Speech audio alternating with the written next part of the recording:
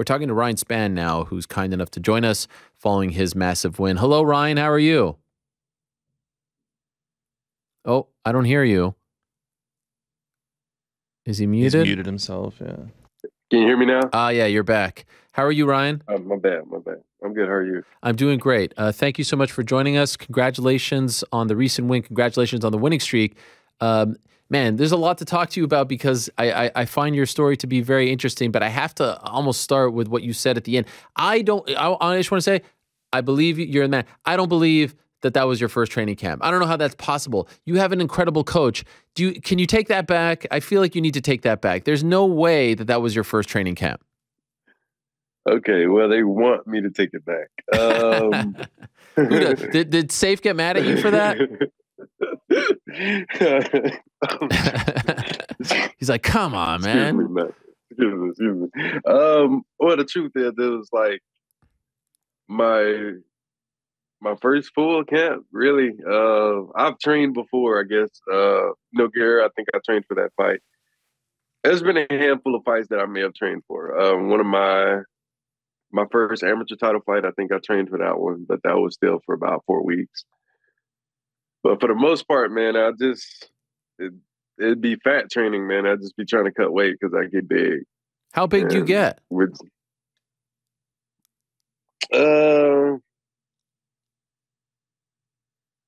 I get pretty big. Let's see. Uriah always phrases it the best. He'd be like too big. Too big. Too big. And what do you do to get so big? Eat. I like to eat. Yeah. And just naturally, I'm a big guy, so it's not hard for my body to want to carry weight. And what's your favorite thing to eat after a fight? Like, since you're a big fan of eating, like, what do you really indulge on? Okay. It might be right next to him. He's indulging as we speak. Oh, Cheetos. That's your thing. Oh, Chester's. Yeah. Is it Chester's or Cheetos? Chester's. It's Chester's. What's the difference? Is that like the bootleg version of Cheetos? No. It's like a different brand. Oh, really? It's wow. A completely different brand, yeah. But it's the same type of thing, right? Are more known. Yeah, it's the same thing. Hot chips. I'll eat them both, but those are my go-to. That's your vice. Yeah. How long after a fight? Pretty bad. How long after a fight do you eat that? Like, do you have it on the night? Yeah. Usually they'll be waiting for me when I get back to my room. Oh, sick. And how far out do you have to stop, and how difficult is it for you to stop? This last time it was pretty easy. I thought it was going to be harder than what it was, but my nutritionist Eric Pena, he would kind of incorporate chips into like my diet. Really? So, yeah. Wow. So that was pretty cool. And does this have anything to do with the fact that unfortunately, like, the one blemish on the weekend was, the weigh-in on Friday? Is it because of the chips? No, that's completely unrelated. Like, so when I first came on, you saw me cough. I've been sick basically the past 2 weeks now, I think. And I'm just now coming out better. Like, I even sound better now. Like, if you listen to me talk after the fight in there, like, I was nasally. Like, I was trying to breathe the entire time. So I was sick, and it just, I don't know what was going around. I had some kind of, I don't know if it was upper respiratory infection or sinus infection or something mixed with like flu or something. I don't know. Oh, damn. I don't know what I had, but I was all jacked up. So I couldn't sit in the sauna. Like, the last day we were supposed to do sauna, and the cut was going smooth up until the heat. Once I got into the heat, it would, like, the first Thursday I was so sick, I started taking the Z-Pack Sunday. I couldn't do anything until either Wednesday night. Wednesday night, I jump rope for like 5 rounds. Thursday, I was able to hit mitts a little bit, trying to cut weight with the bag on, and we did that twice. And we noticed every time I tried to move, like, I just couldn't. Usually I cut like that. And, like, I'll do that between the sauna. But I was losing weight and I was fine. And I couldn't breathe while I was hitting mitts and stuff. So we was like, all right, tomorrow we're gonna wake up, we're gonna do the rest in the sauna. And I had like 3 or 4 pounds when I woke up, and I just couldn't tolerate standing there without throwing up. Without throwing up? You were throwing up? Yeah, mucus and all that stuff. Like Oh, everything yeah. was so dry or whatever. I just couldn't. Every time I got in there, like I was probably in there for like 5, 6 minutes, and then all of a sudden it just started. Damn. Yeah, hacking. Yeah, it was bad. And how did you feel on the night? On the night I was good. I woke up and I did some what you call those, a neti pot. Oh yeah, So yeah. I did that like twice to try to clear out some of the stuff, and I just was trying to thug it out. Yeah, because my faith never changed the entire time. I knew, Yeah. even though I was sick, I was like, I just need to get there, and once I get in there, I'll be fine. You know, I just had to get there. You must have been thrilled though that I was like, the fight was a short fight, right? So you didn't have to kind of test your cardio. That must have been a blessing. I knew, I knew it was gonna be like that. It was no real surprise from the work that we put in, because, like I said, it was my first time actually training for a significant amount of time. I think it was like 12 weeks, Wow. and you weren't telling me nothing. Like, I knew I wasn't feeling good, but nobody was gonna tell me I couldn't do nothing. Is there any? And also, I couldn't. I decided not to cut my hair, which is the 0.5. Oh, So that cost me a little bit. Yeah, was that under consideration? my hair. Like, were you guys talking like, yo, if you cut this hair, you'll make the weight? Like, did someone try to convince you? No, they were my coach and my nutritionist. They was like, yo, we need because we couldn't dry it, and I was still sweating. Like, I was sweating great. Like, the weight cut would have been perfect if I wasn't sick. And it was like, hey, you're still sweating, your hair is wet. Let's try to dry it. So my brother tried to dry it a little bit, and then somebody brought up some clippers, and yeah, I wasn't having that. Fuck that. I'm sorry, but my kids ain't never seen me without my hair, and I'm not about to cut it like that. Especially after I did all that work in camp. I knew I wouldn't have missed weight, so it was easier for me to accept that why I missed it. So I just had to bite that bullet, because I wasn't cutting it. And never an option in my mind. Great performance. Just curious, like, knowing how the fight went down, and potentially you get 50K, but you don't get 50K if you miss weight. Like, is the hair worth 50K to you? In retrospect, it's worth a lot more than that. All right, it's worth a lot more than that. Respect. I never changed, man. Look, I've had it for. I think I cut it one time when my oldest, he's now 10, was a baby, and that was the last time I cut my hair. So my kids, I have 3 now, have never seen daddy without hair, and I wasn't going to just pop up on them. Hey, surprise! Like, it's going to be a thing if I decide to do it, which I doubt I will. Is there any particular reason why you don't cut your hair?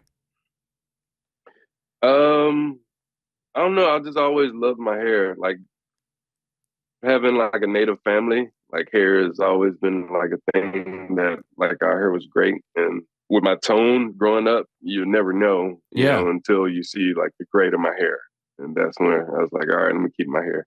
Everybody else got all the cool shit, like the eyes and different things, different features. Like, I just got some hair, so I'm gonna protect that. So which side of your family is native? My mom's side. Wow. And did you grow up, around that culture, or was it a different kind of upbringing? It was different. Excuse me. It was different. I didn't really find out until later, and it was my hair that actually made me start asking questions. Somebody saw my hair and was like, yo, yeah, your hair ain't supposed to look like that. Like, what's going on? So I started asking a bunch of questions and found out, that's why. And just curious, like, obviously the results speak for themselves.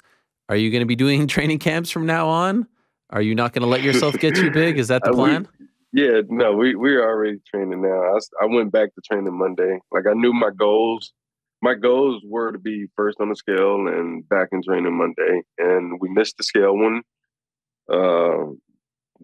from unforeseen circumstances. But I still was back in the gym Monday. And we're back training now.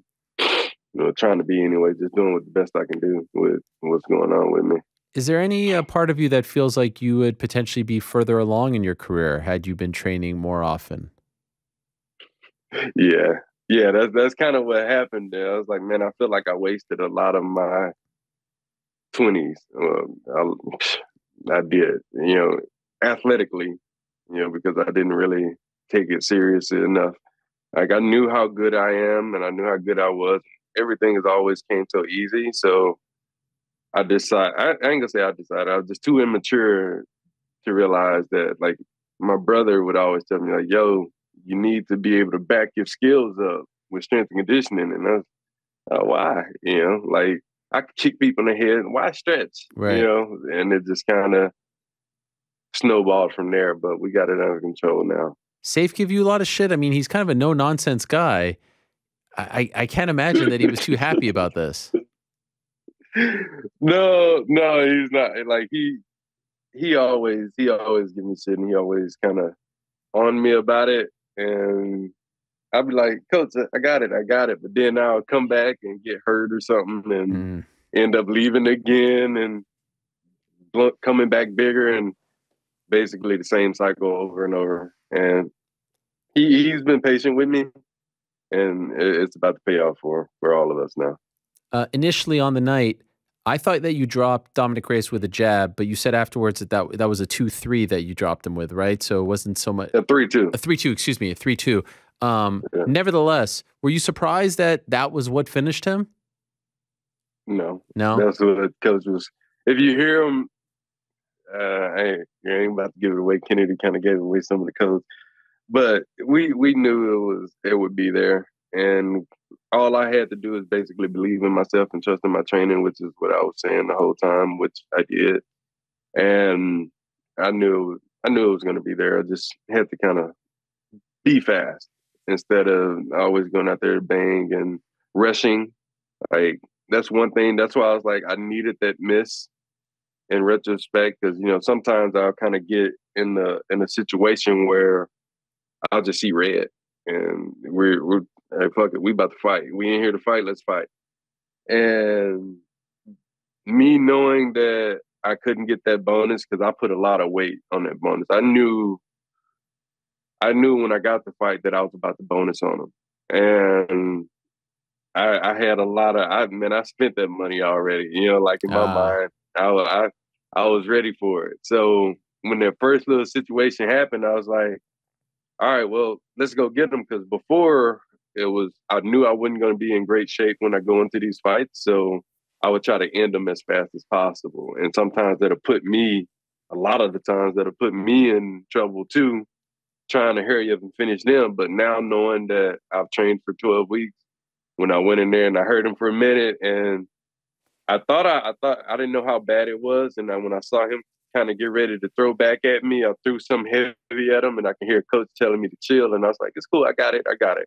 And kind of calm myself back down. So that was me knowing that I wasn't going to get that bonus. So it wasn't no point in me rushing. Is there any is it possible to put into words what it's like to have a performance like that, a finish like that at Madison Square Garden? That's different, right? That's not T-Mobile, that's MSG, man. Like, does that mean anything to you? If I'm gonna be real with you, it didn't. It didn't register where I was until I got back. I know before I left, my dad was saying, so kind of soak it in, because a lot of the times I get so disconnected from this stuff, man, that he was like, soak it in, enjoy it. Like that's a historic place you're about to go to. Like people his age, and my dad's like 60 something, that they would be dreaming of fighting there and all that. And he's like, you get to go do it. And I was like, okay, all I do, I was like, I'll come back with the dub. So that's all that mattered to me. I didn't really care where it was. I go fight in my backyard right now if they're gonna pay me. Right. It don't matter. I don't care who watches. By the way, prior to the winning streak, you had the fight against Anthony Smith. Anthony does a podcast with Michael Bisping, and I think he still has. I don't know. There seems to be some animosity there between you guys. What is going on here? I heard him say a thing or two last week. Sneaky. Look, I've never said that man's name, and I'm still not about to. We moving on to some other things. We got some things going on in house right now that we're trying to worry about. Man, we ain't worried about nothing on the outside like that. Okay. Could I just ask why Yeah, is there animosity? look, I don't know. I don't know what his problem is. I don't know why he's bringing my name up. All I said was I wanted two numbers.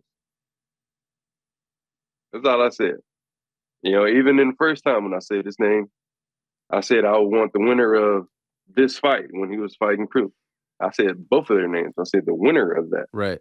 At no point have I ever called that man out. Okay. But the time will come where the time will come. But right now we're we have some in-house things that that got that more pressing matters that has our attention as a team.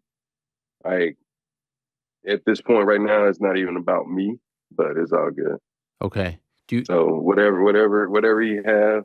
his time will come. Okay, fair enough. Would you like to say what that is, or do you want to keep that in-house? Um, And I totally understand. I just, I don't want someone sitting at home being like, why didn't Ariel ask this? So if you want to keep that in-house, I totally respect that and understand. yeah, I think I got the okay to say it, but at the same time, it's tough, Yeah. because Kenna is my boy, man. That's my brother, and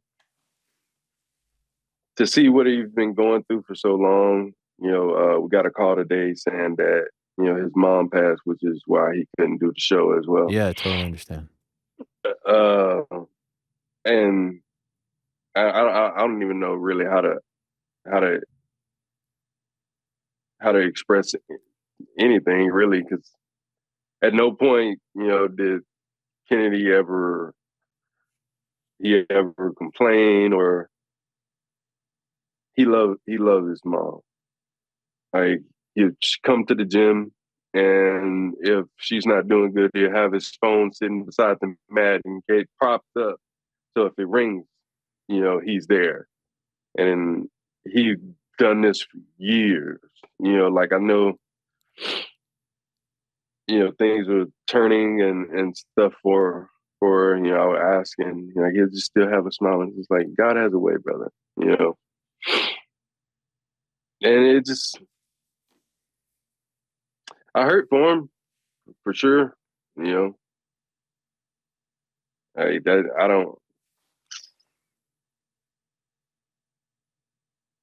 I don't know. That it's hard because that's one of my biggest fears in life, and he has to live it, and I don't know what to tell him. For fighting, I can give him advice all day. Hmm. I've been doing this shit since I was a baby, like, but now it's like I don't know what to say. Like even when I found out, all I could do, I was like, man, I have no words. Like just text him, like, yo, brother, I love you. You hit me up if you need me. It's a tough situation. No. Uh, it's a tough situation. So we kind of just asking everybody to kind of respect him, respect his privacy, his family, you know, and hopefully he take all the time he need and come back and do what he need to do after that. Yeah, and our best to his family, and what a performance from him on Saturday. And so my heart breaks for him, and I hope that he is doing okay, all things considered. And I appreciate you saying that about him. Your team is on fire these days. The team is looking great. What a coach you have. What a leader you have. He was on a couple of weeks ago. And I know you're focused on the team right now, but for yourself, it seems like you've just scratched the surface now that you've decided to start training for fights, several fights into your UFC career. How soon would you like to return? Um, we're just gonna keep this thing rolling. I've finally let them tell me, and I guess they've been telling me that staying in shape is a lot easier than having to get in shape. Yeah. And I can kind of see what they mean now. Like not kind of, I actually do see what they mean. Been working with Mike Scatia, and he's been telling me for a long time. He's like, man, you keep blowing up like this. This is how those injuries happen. Like I've been hurt going into almost every fight since Alvey, I think. Like Alvey, I had a broken ankle, torn stuff against